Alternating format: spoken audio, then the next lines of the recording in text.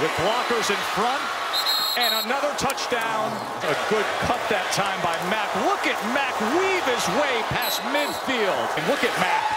Marlon Mack just shredding through this defensive front.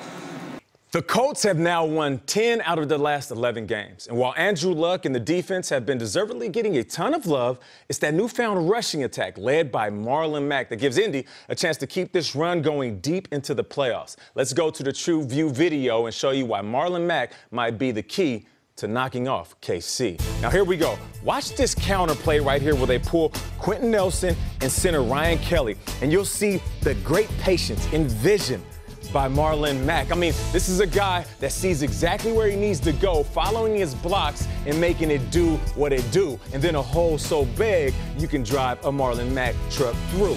This is what makes this young man great, because he has the vision and the speed to get around the corner on a big-time game. But here he is right here. Check out this play, the way he's going to explode through this tackle trap, and he's going to size up Tyrann Mathieu. He slips, and then he dips, and he makes him miss. Tyrann Mathieu, one of the best, most versatile backs in this league. He's going to size him up, see the vision where he wants to go, see the defender that he wants to make miss. Now, the Colts, they have a great passing game, but it's Marlon Mack in the running game that could give these guys success this weekend.